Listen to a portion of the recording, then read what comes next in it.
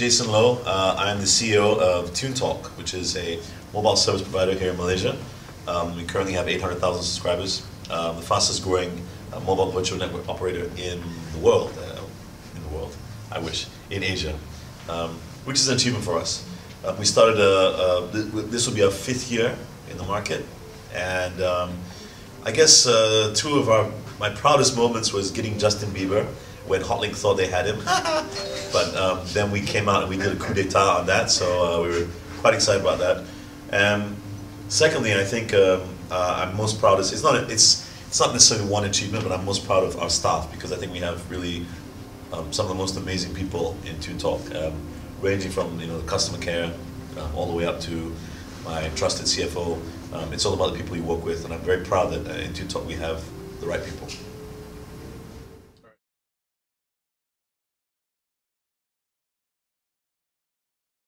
I'm a natural networker. I'm always a people person. When I first got back into Malaysia, I recorded my album. I started doing music, and I just kept networking with a lot of people. Back then, I met a guy called Tony Fernandez, who told me he was setting up and he was leaving the music business. He was the head of Warner Regional, and he said, "I'm leaving the music business to set up an airline." I told him, "Don't do it. It's a bad idea." And now he is a billionaire, and I'm not.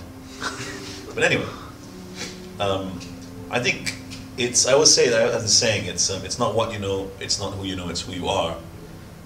Attitude is everything. And I think if you have the right attitude, you will eventually find the right fit in whatever you're trying to achieve.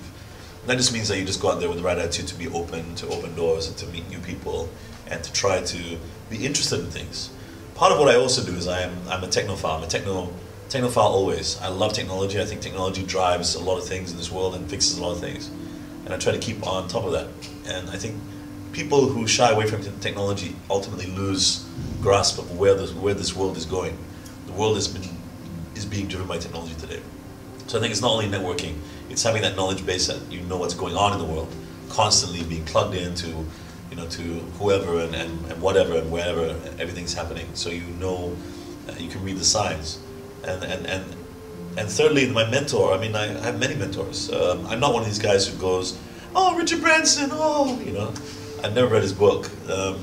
I get my mentorship from people around me, from friends, colleagues. I had a security guard in United College, Osman. That guy used to mentor me. He used to tell me about life and be respectful, things like that, So sometimes I give talks and I have all these people saying, "Oh, can you tell us who's your mentor?" And I say, "Well, who's yours?" "Oh, my mentor is, Bill Gates." I'm like, "Well, what about your mom? Isn't she a mentor?" "What? But she's just a housewife." I'm like, "Yeah, but she gave birth to you, right? And she raised you, and you don't look so screwed up. So you probably are, but you look not so screwed up." And the person asking the question, actually, maybe, yeah. Like, go and ask your mom, because your mom mentors you, right? Everyone mentors you. People around, the environment that you're in. So take notice of everyone out there, even the security guards.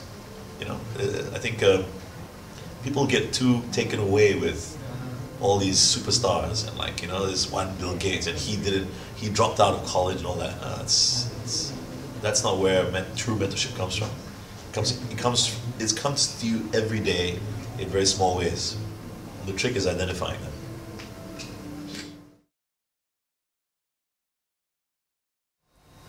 Inspiration from different people can come from different places.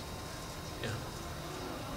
Some people take inspiration from religion, some people take it from art, some people take it from their environment. I always try to take it from my environment. What inspires me is the people around me and the things I see around me in that environment. I like movies as well, like anything artistic. I love the creative industries. Now remember, your brain is like a muscle. You have to exercise it every day. And if you're going to be creative, you have to do something creative every day. Whether it's writing in a diary, or whether it's doing a painting, or writing poetry, or music as I do. So when I go home at night, and I go home in the evening, I play with my kids, then I put them to bed. Then I play with my wife, and I put her to bed. And then I'll go to my studio, and I'll do something creative every night. And I think that keeps the muscle working. And you want to keep that muscle working, because creativity and imagination are the things that drive innovation and change. So really what you should do is do something innovative every day. Yes, go get that old violin out. Just write something every day. Before you know it, you'll have a whole body of work that you've been working on. But at least you've done something creative.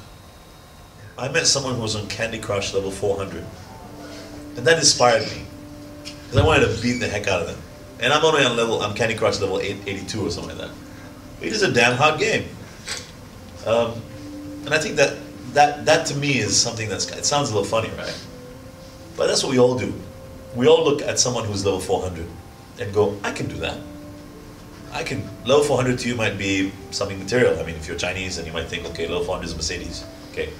If you're Malay, or level 400 is, becoming an MP. So you decide what you want, right? You identify what your level is that you want to achieve.